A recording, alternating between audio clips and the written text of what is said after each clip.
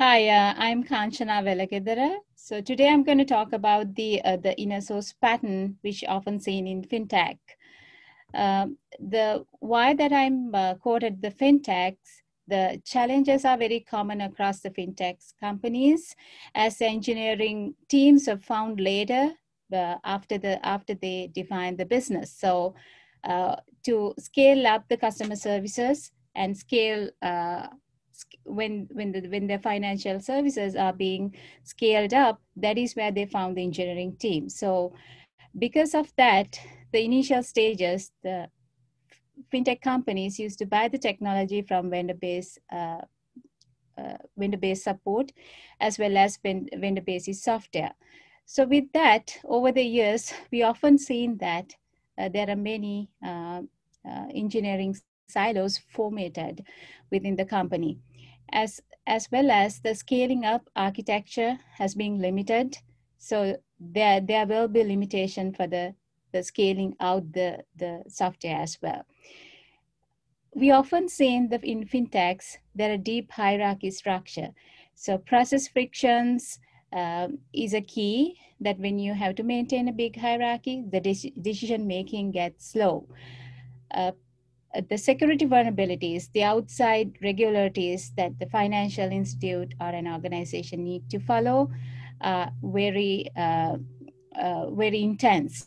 So because of these reasons, we set a common context and we identified common forces when we try to implement InnerSource within a fintech company. Let's move on to a little detail about that, how this all happens, how we can begin the InnerSource within an organization. So what I'm presenting right now is the InnerSource pattern. The way that a company can approach to implement the InnerSource in the very initial stage. So at this time, there will be an initiative coming from the leadership that we need to do InnerSource within our company, and we need to make results down the line in given time. So the information that I'm presenting right now, so we have the InnerSource program and we have a InnerSource review committee. While having that set up, we approach each team to be considered the InnerSource. The reason behind that, when we talk to each team and each individual who want to get onboarded with InnerSource, they will join with a passion. They will have a motivation to achieve something and resolve some of the engineering problem using the InnerSource methodology. This is exactly what's happening in the open source communities as well. Their key drive is the voluntary base commitment and also their passion to the technology. The idea here is get the same momentum from our organization, each individual commitment to achieve the InnerSource in a better way. When we begin, we go out there to the team as an InnerSource office staff and then explain what is the InnerSource is, and we explain what are the company goals, and we try to identify what's the team interest on InnerSource, in which level, and which best practices that they wanna follow. So we bubble up their problem and oversee that problem, and we look for their commitment to resolve those problems in the best way that they can work it out. So the team knows their own technical problems. They would come and say, these three factors that we wanted to resolve with the InnerSource, we have less collaboration, we have less mentorship, we have the less modularity in our software architecture. So we wanted to achieve these three factors using InnerSource methodology. When that commitment comes, the team represents each individual aspects also. The individual matches one of these best practices as their own goal, and that obviously coming from the organization goal. So we will see a match that from top of the organization up to the individual, we have a shared goal. That's a very good context to begin with. Once we begin with that context, with the concept of the shared goals, and down the line, we will do the adaptation. In the adaptation, obviously, we are going to find a lot of challenges. I'm going to talk about three main challenges that we will face down the line when we're actually executing these. Organization challenges. We talk about the security vulnerabilities and the deep hierarchical setup, and the process frictions. Those are very common in a large or a medium or even a startup of a fintech company. And the cultural, it'll be a big shift for people to understand what it means, the inner source, than a day job. And we have to establish the meritocracy within the teams and the community pyramid. Each unit of the organization, the smaller unit could be the team, and within the team, we identify a community pyramid. And the way the individual achieve their individual goals, which matches with the team goals, through the community pyramid with the help of the culti mentorship. And it's not the traditional management hierarchy that we see in a general organization. The technical challenge. So when we doing this implementation, we might come, the middle management come sometime later, and then they could complain, oh, this is not working. So there should be some reason why it's not working. So there is a technical participation, mainly the huge engineering silos that we oftenly seen in fintechs. There should be an architectural participation and the infrastructure. The process frictions cause tight up the infrastructure as much as possible to protect from the cyber attacks and protect from the other security vulnerabilities. So we have to have open infrastructure within the firewall. And same thing with which goes, we have to produce some business out of this process. So how do we do that? And for that, we need some technical needs of tools to measure InnerSource success, and those measures should be correct measurements, not as simple as just a few commit messages. So dealing with these three adaptations is commonly identified in implementing open source within a fintech company. So in the growing and the scaling process, once we identify the context and we identify relevant forces, so we have a good problem in there to resolve.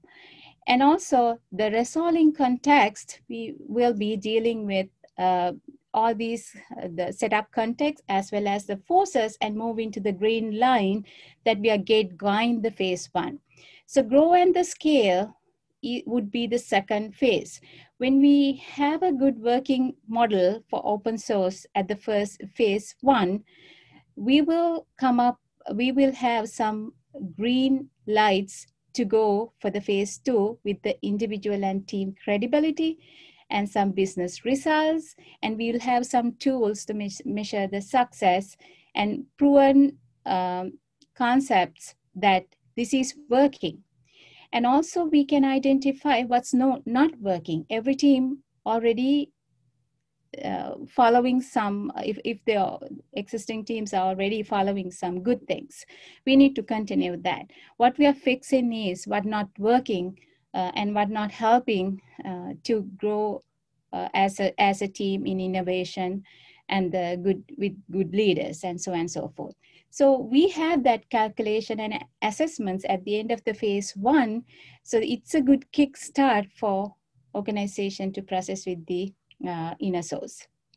I move into the next slide, and our end results would be that individual out of this exercise, individual goal has a matching shared goal with the team, and the team has a matching goal where with the organization success in InnerSource.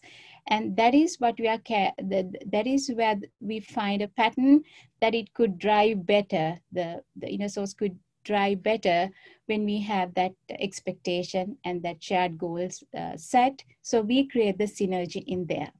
Let's digging into this use case a little further. So pattern of the shared goal in InnerSource, it's really working. The reason is in this particular example that we have a team, and that team wants to do more modularity, more collaboration and mentorship. So we need to buy in the management for all this new thing. And we should, and the management should understand what the community is. The team is not just a hierarchical setup, but it's a community. There are human engineers working in there. They have a real motivation factors to grow up to the ladder in the community. And we had to define the mentoring responsibilities, and we had to give a proper infrastructure for them to code the commit and comment on the commit, review effective pull request effective way, and feedback mechanism. So those are the forces when we initially start with. We had to figure out those could be negative forces, there could be positive forces as well. So we need to figure out, that's why those are on red color. And one of the team members in the team could say, hey, I want to become an quality mentor. So in that context, the team want to produce more quality mentors down the line. So that helps to figure out, so there's a individual who really motivated on that, and the team really motivated on that, and the organization want more quality mentors. So we could see, we can come to a resulting context that we need to buy in the management. We had to build more awareness of the management. It's not the typical hierarchical setup now. We have the competent-based community pyramid within our teams. So we need to recognize these extra efforts coming in from engineers to become a quality mentor, and we have to recognize them in personally and publicly. And if we also have to assess, have they been effective as mentors for the other teams? So we need to find a mechanism, and we have to drive towards to see if the mentee has achieved their goal within the community. More mentor responsibilities on the job will help reducing the other obstacle for the mentee. So then we encourage that mentee to do more of mentor responsibilities than any other.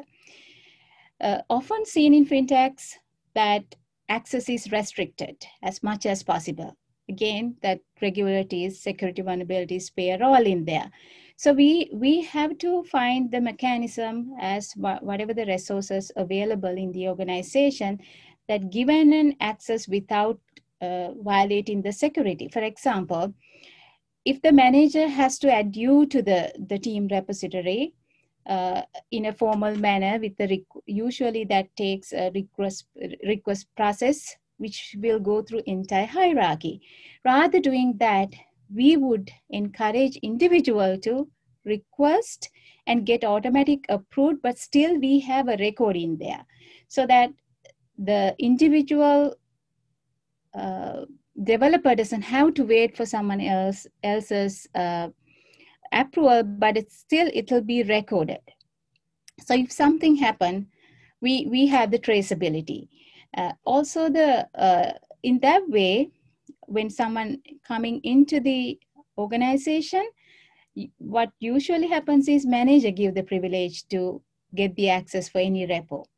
the particular repos. But in this way, the engineer can actually get the access for a certain time period, raising a request, and then that will automatically approved with the record.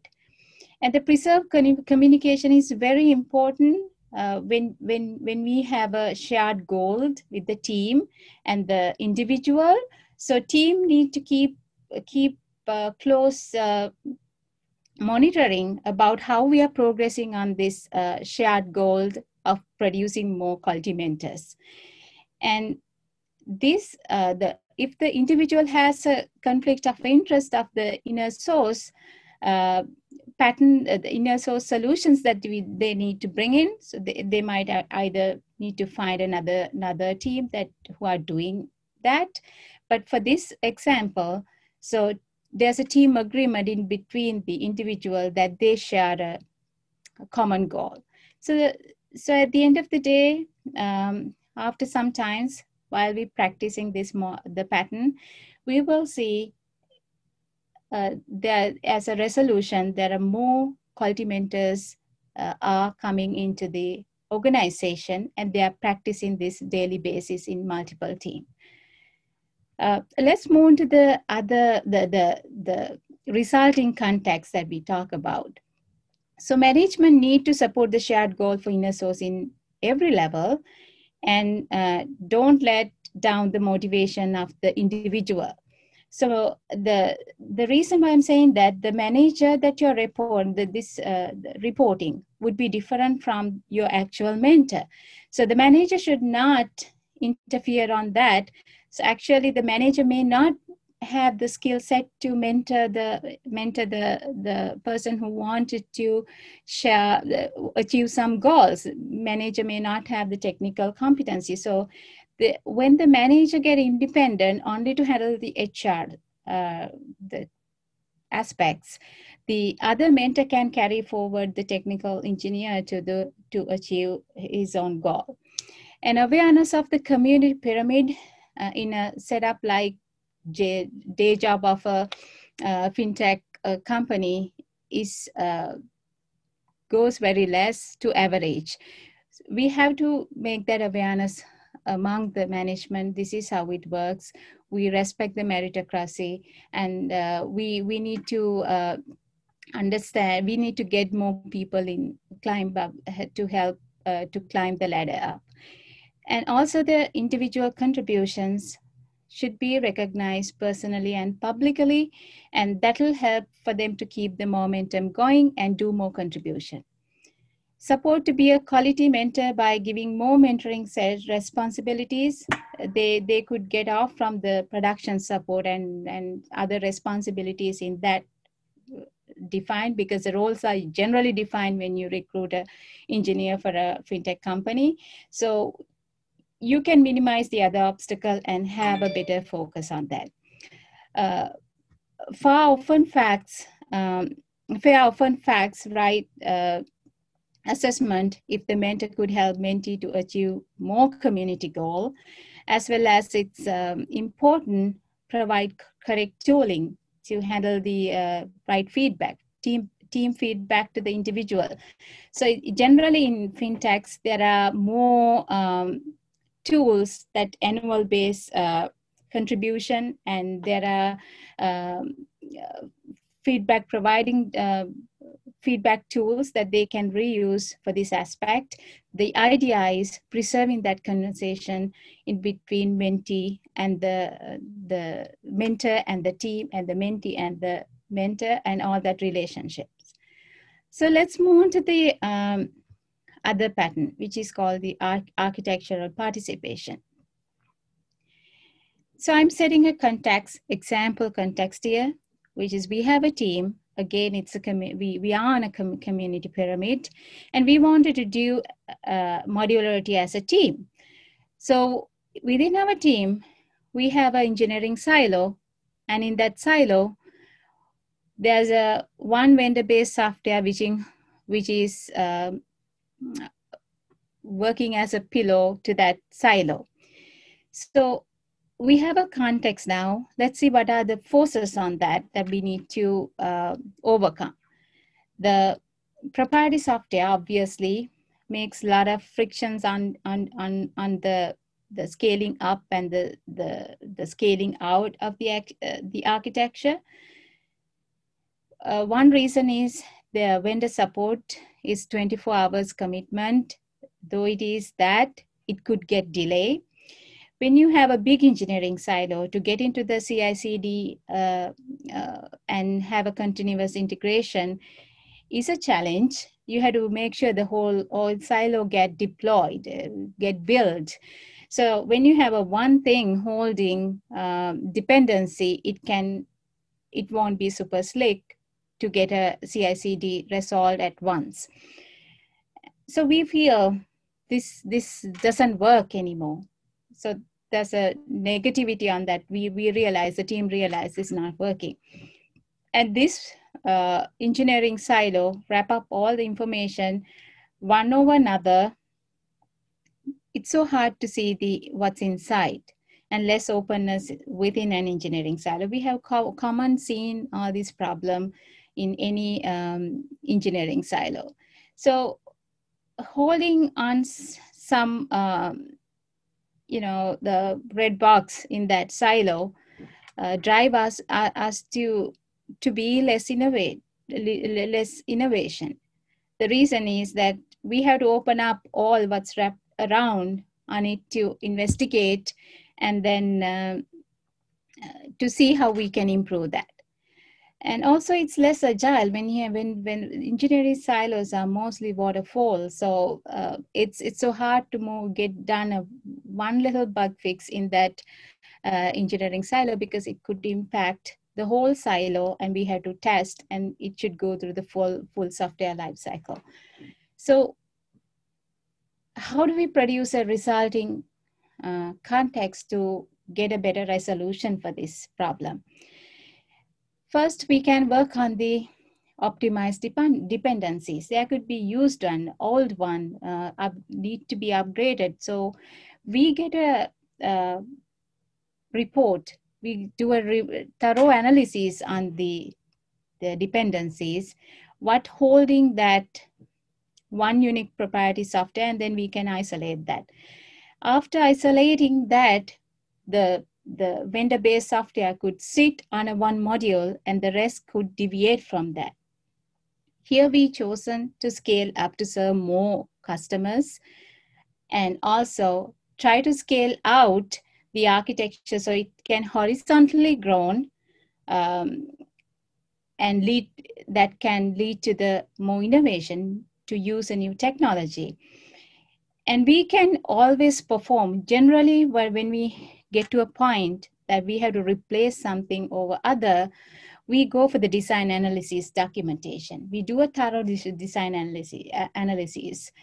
Is this vendor-based software can be replaced with this open source software? So that conversation, it's a detailed analysis that the engineers can work on. When you break down this big engineering silo, it's a smooth CI/CD process. It's continuous delivery will happen. And address tech debts. So holding one pillar of big piece of chunk of software within a silo can cause a lot of tech debts. What if? What then? There could be dependencies that we need to run through, and then see if those are the latest ones. If not, how do we replace that? All that tech debts, are we really using that or not? So we need to come up with a list and identify those tech debts, which helps unwrapping this big engineering silo and what it made out of it. And also, when we have this modularization, we have a clear picture of the agile.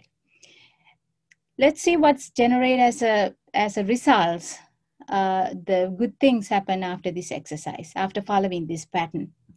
We have a broken silo, engineering silo, and the clean architecture, and unblock scaling up and out. scaling up is more client, while we are growing as a horizontal architecture pattern that we can lead to more innovation. And we feel the InnerSource works because developer can come in and look into the little pieces of the software which is made and do the bug fixing, do the quality assurance, and lead that to the entire software design life cycle process. And we can actually do the faster delivery of any piece. One functionality holding on a one module, we can take it forward even the other is broken. So faster ramp up when the newcomer join in the team, we could see that they are progressing pretty fast on their ramp up time to get to know those modules. They are being independent, um, and with this, the organization uh, collectively reach the velocity that they wanted to be from individual, where that the individual team needed to be. So and once this happens, let's move on to the other topic, that how this resulting context been to summary the results context, how that been helped to generate that resolution. Optimizing dependencies, like I mentioned, we can opt out the delays of the vendor support, and it's easy to decommission and build now new modules for new features. When there's a new feature coming from the customer, we can say, all right, so we are not going to continue to use Java, but we are going to use a Kotlin on this module. So that way, having that clean architecture and still backward compatible with the older architecture, we use tons of reusable software to build the new code, but still in a very innovative way with the new language. And the engineers doesn't have to follow the same technology stack. They can grow in different technology stacks also.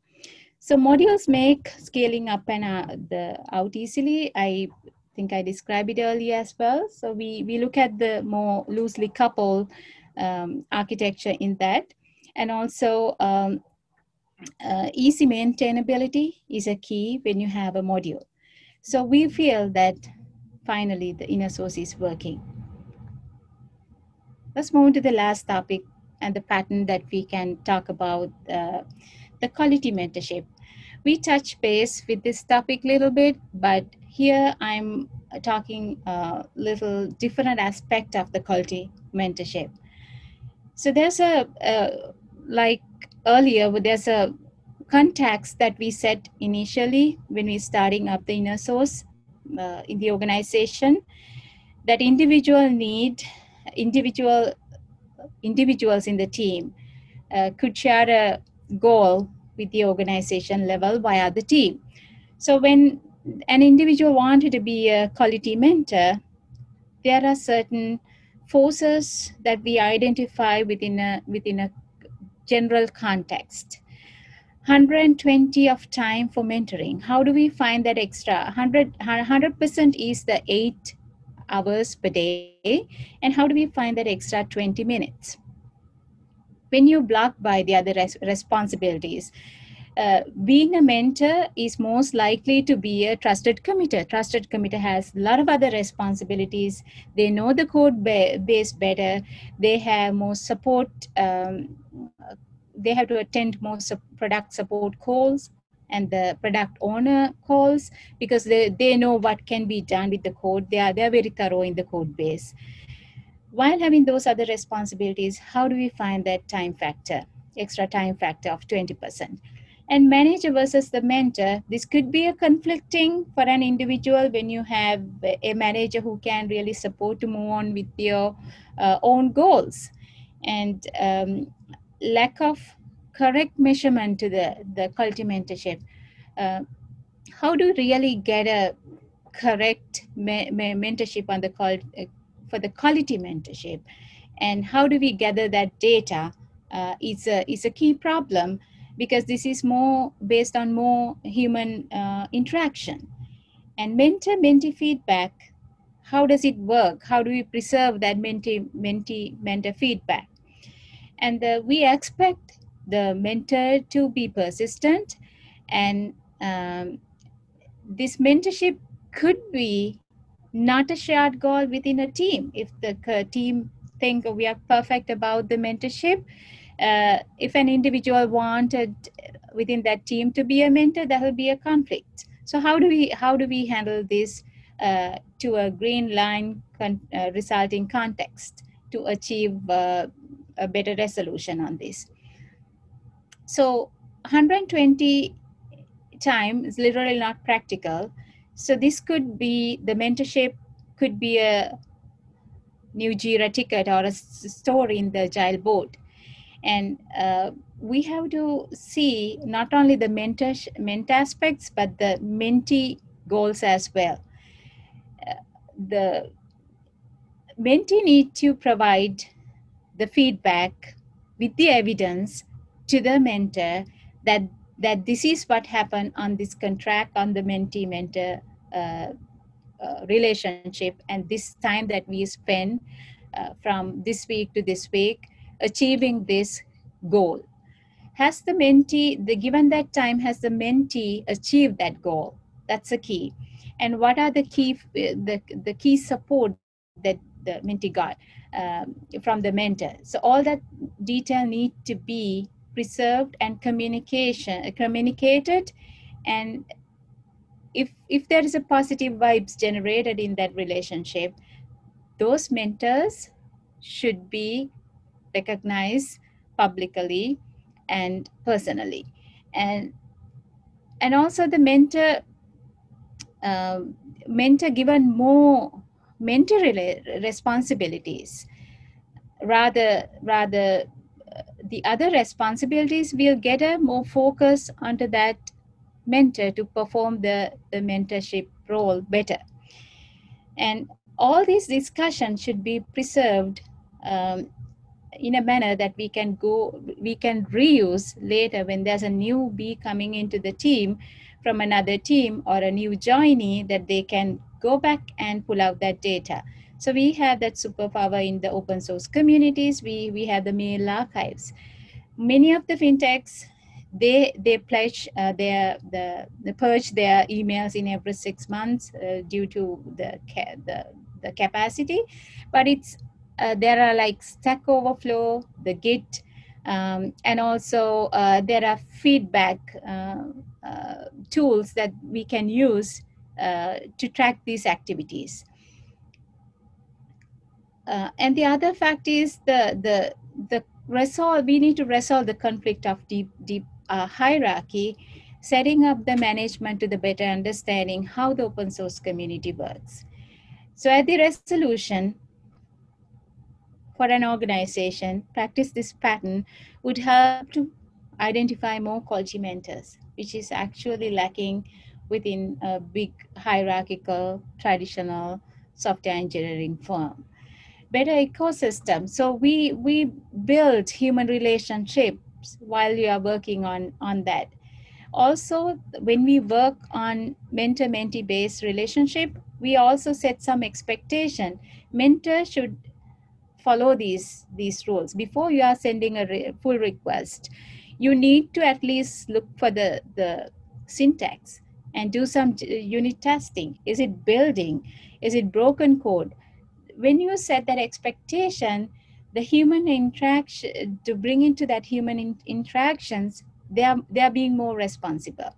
They start learning to respect the other people's time in the both ways. And also we could see a cultural shift, that more human interactions, even within that 8-9 hours that we spend on our office work, it's more productive, and it's lead to more conversation, more technology conversation, and the knowledge will be shared. At the end of the day, the organization will produce a lot of documentation that you don't need to put different effort or extra effort to achieve. Let's see how this resulting context made a resulting context to move to the resolution. Mentor-mentor responsibility. Actually, this is a summary of that. So more time for mentoring as relevant is a key to be good at mentorship. The mentors with set an expectation from both ways that people will learn to respect other people's time, and it will bring a good ecosystem, very organic relationship in between the mentor and mentee to move forward with the other goals. Mentee mentor communication preserving is important, tracking is important, because at the end of the day we have to generate business. Mentor-mentee feedback, we have to use an effective tools, and that is where we can gather. There are a lot of AI bringing into the fintechs. They're trying to do the discovery of discussion and do the patternize and get data analysis on the more community works. So some of the fintech companies, they use the over Stack Flow for this purpose, and they are the feedback tool, so they gather their data and try to correlate those data, and then provide an evidence out of that. This discussion happen, this mentor-mentor relationship was established. So these were the results. So those can be in their annual assessments, and there will be a win-win situation for the organization and the individuals. Thank you everyone for attending for today's session.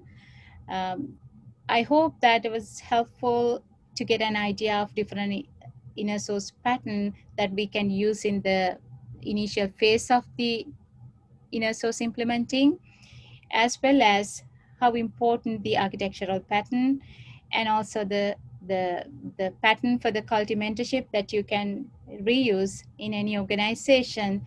Though I code it as a fintech, that'll work for any other organization. We are talking about the mentorship and the mentee, which is a general topic. Thank you.